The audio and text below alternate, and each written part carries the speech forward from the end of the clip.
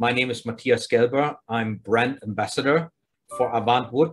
Behind me, you see the famous Lowly project. All the exterior there, the wood that you see is small diameter, pine and birch from plywood core. And they were treated with the TMTM technology. I know you are here to see the research results. That is what Pekka is going to present today. So my name is Pekka Ritvanen. First example for us is the small diameter Acacia and Rubberwood. Here are the samples of what we did.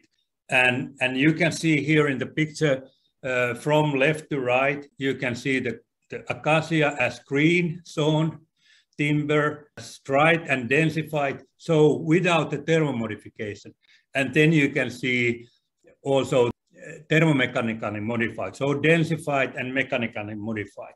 We found 0% of drying defects concerning the bowing, twisting, cupping, warping, and also the drying defects like loose knots or end splits. Same results, reduced defects. As you can see, here are Acacia and Rubberwood. You can see that those both are dried and densified, and you can see that there are no internal checks in the timber, and maybe you also see that the knots are solid, so they are not loose. Here we have samples of the Glulam, what we made out of those Acacia and Rubberwood. Okay, so these Glulam boards were made with this principle, which gives you a very high yield of the small diameter timber applications. As you can see, few very important things.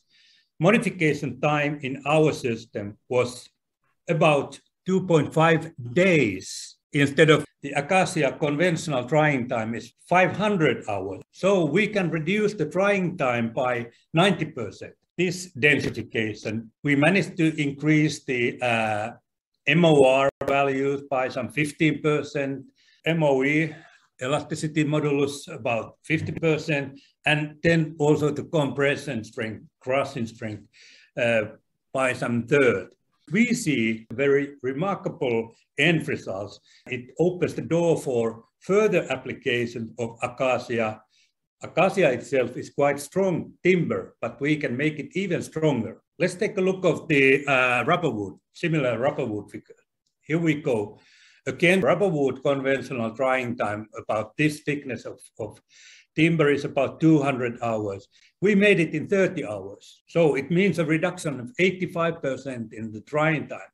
And again, the yield was very high, and we managed to improve the strength characteristics between 40 to 50%, and especially in compression strength, which you may need to have by over 60%. You can make a remarkable change in the timber properties and characteristics by using TMTM. You can have the raw material for the very end product you are making, flooring, tabletops, whatever.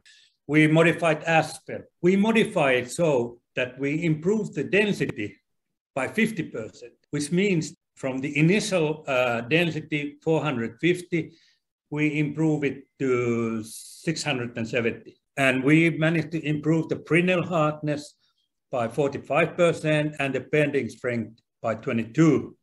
But now the Aspen correlates properties of birch. So we can replace birch with Aspen, and we can convert the birch to oak. The photo of in this below left is the birch planks, which have been modified so that they meet strength and hardness properties of oak.